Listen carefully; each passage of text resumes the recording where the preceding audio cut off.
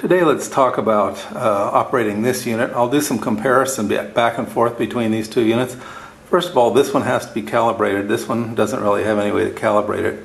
This one just uses a one button on-off. This has a button to turn it on and off by pressing down on this digital selector, but it's also got the digital selector. These two different types seem to be based pretty much on the same chip, so this one's on one chip and this one's on another. Okay, so let's begin. The first thing we need to do with this one is to calibrate it, and to do that we're going to need two parts. We're going to need this jumper, which I'm holding right here. It's an M-shaped jumper, so we need to connect pins 1, 2, and 3. And then they gave us a capacitor as part of the calibration, and we're going to need that. Okay, so the first thing I'm going to do is I'm going to connect pins 1, 2, and 3 together. You got to be careful because on this one, this layout is not the same as this layout. This layout over here, let me push this aside. These are all pin 1s over here, and then you can see, I'm sorry, it's 1, 2, 3, and then all 1s on this side. And this one is 1, 1, 1, and then 2, and then 3, 3, 3, like that. So if you switch back and forth between these styles, don't get confused. This is why I labeled this here. So I've got a 1 in 1, 1 in 2, and 1 in position 3. And we'll close this and we'll start it up. And now we're in self-test mode. And okay. So if you turn the knob as it starts to test, it will go to the menu. From the menu, we want to get to self-test. Push the button. We have these shorted, and we're not supposed to touch them while it's calibrating. You're not supposed to touch any of the components.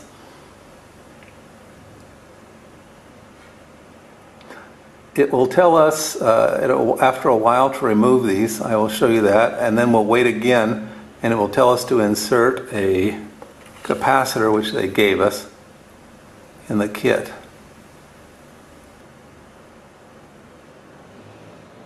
Okay, isolate probe. I'm not paying attention. Isolate probe. We move this out. Then we will wait for the capacitor symbol. When it gives us the capacitor symbol, we'll go between pins 1 and 3. The first couple times I tried this, it didn't work because I put them in the wrong slots, in the wrong ports. And it's getting there.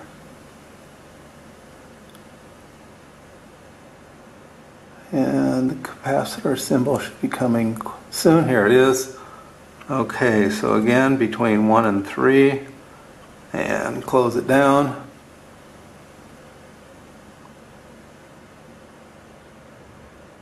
And test end. Yes, it doesn't really tell us anything exciting. It just says test end. Okay, and then it takes us back to the menu. Okay, so now we are calibrated. I've already got a video on this tester, but we'll do some side-by-side comparisons. Just to operate this thing, you simply put in the component, like the other one. You press the button, it comes up, testing, and it tells us it's 220.8 nanofarads. ESR is 0.19 ohms, and it gives us a capacitor symbol right there. Okay, so let's compare that to this one, and I have to look to make sure I'm getting it in the right slots, or I won't do it. I'll get it wrong again. There we go. Lock it down. And 225 ESR. Yeah, roughly within tolerances. Okay. So just a comparison. That's our capacitor operation. And let's do a resistor test.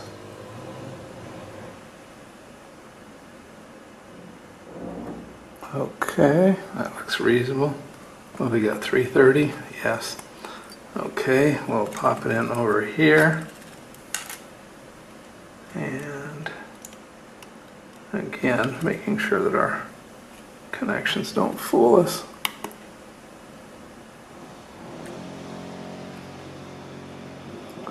1 and 3, 324.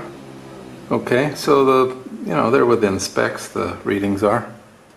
Theoretically, if you can contort one of these variable resistors in place, it will measure the different legs of it. So I've got one leg in 1 and 1 and 2 and 1 and 3, and I push this, and it tells me 2187 and 11.44K.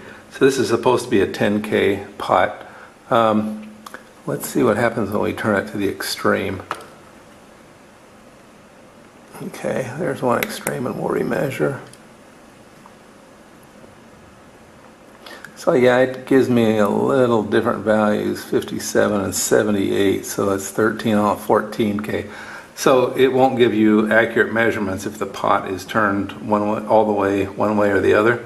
The instruction manual for this tells me that, which is why I suspected it was true. But yeah, if you're going to measure a pot, you have to put it somewhere towards the middle. Okay, let's see how it does in the other one.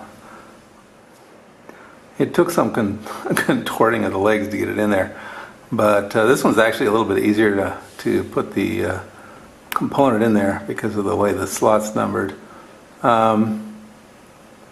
And yeah, 85 and 46, 12, 13K.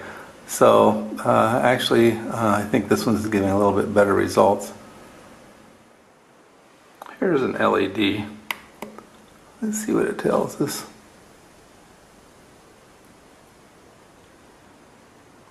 Okay, not anything special.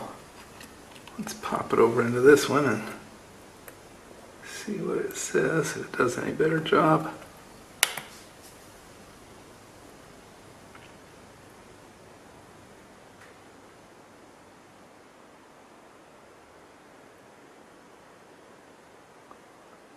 And roughly the same numbers. The capacitance is quite a bit different, but okay. This is an ordinary diode.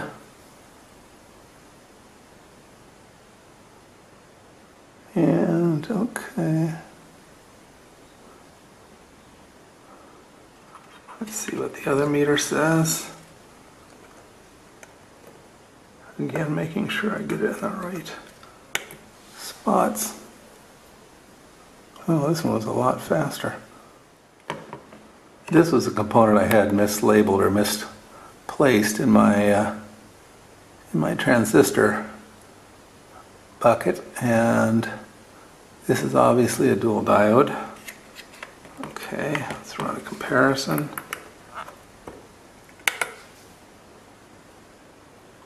Faster. Okay. Let's compare some inductors.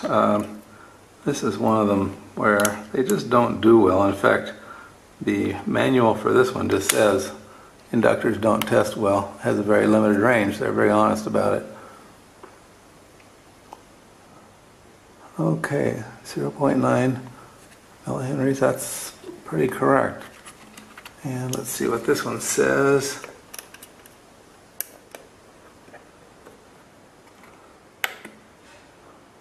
I've actually measured this one with a 0.9. So okay, they're both pretty reasonable for this. But the range on these meters for inductance of any kind is not great. Let's try one that fools them almost every time. Here's an inductor that they don't usually do very well with. It has a core. It's a very short coil. And it usually thinks it's a resistor. Yes, it thinks it's a resistor. And I know that this one will do the same because it did in the last test. It thought it was a resistor.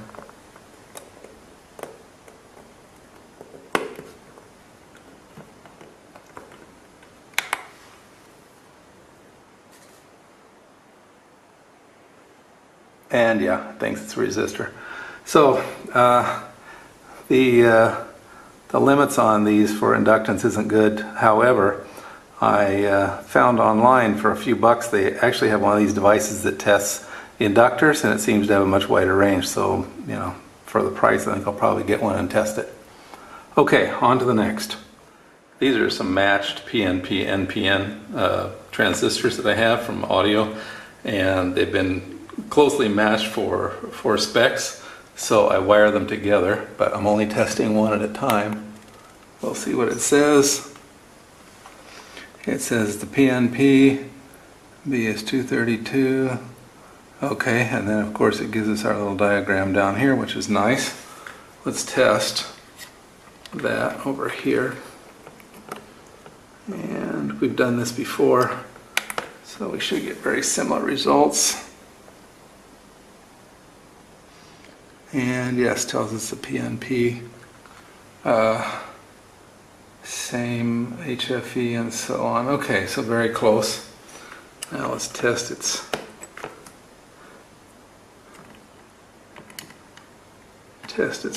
opposite number.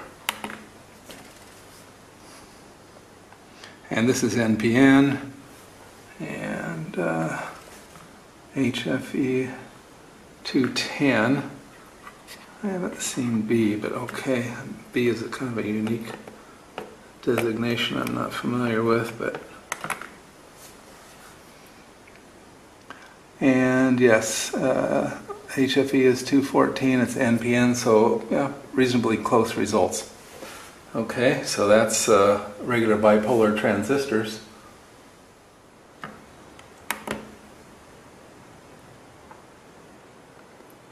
Okay, this is a MOSFET, and we've tested it with the other meter before.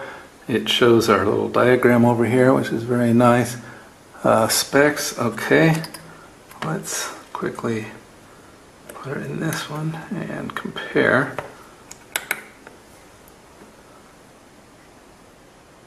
And diagram, MOSFET, capacitance. Yeah, as far as I can see through here, roughly the same. Okay, so MOSFETs. We have compared all of the standard things, resistance, capacitance, inductance, so on. And yeah, they both seem to do a pretty good job. This one may be a little bit faster. But now where we are is this thing over here has several more functions we need to explore. Let's go through some of these other functions. We'll demonstrate them. It has switch off, which is immediate switch off. Transistor mode is what we were just looking at. It really should just be called tester mode because it tests transistors and resistors, capacitors, whatever. It has a frequency counter, which we'll demonstrate here in a little bit. Frequency generator. A 10-bit pulse width modulation. It has this function, which is to measure capacitors between pins 1 and 3, where you can actually measure them in circuit. This is just test the rotary encoder, self-test, contrast on the screen, show data, which shows everything that's stored in memory, and then switch off. Okay, so let's go look at these other the frequency generators and the 10-width pulse width modulation and the frequency counter. I've got this now in frequency counter mode, and I'm feeding it from my signal generator over here, and you can see it compares pretty nicely, 2000 hertz and 2000 hertz. Let's crank it up, say 32,000 hertz. It's a little bit slow to respond, but this is doing a nice job.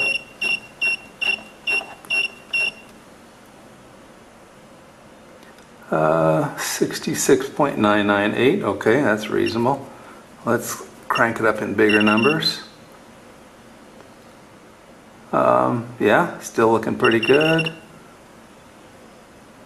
20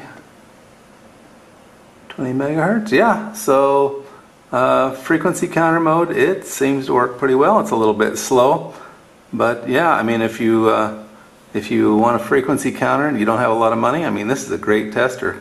Let's see how well it does with in frequency generation mode. So right now it's in counter mode. Let's see how well it generates a frequency. It seems to count them pretty well. My scope won't do 1000 megahertz, but it will do 2000 kilohertz. It's kind of a spiky wave. It's supposed to be square. 1000, okay, 500 kilohertz. 153. Clean it up a little bit. 100 kilohertz, 50 kilohertz, whoops, 50 kilohertz, 25, 10, 5,000. Okay, so I mean, if you need a frequency generator and within a limited range, this actually works pretty well. So put this in a box, you'd have a tester, frequency generator, and a frequency counter. This is the pulse width modulation mode, and you can change it. You can see what it's doing over here. So in case you need that function, you also have that. Well, here we have our two testers, and we've done quite a bit of comparison on them.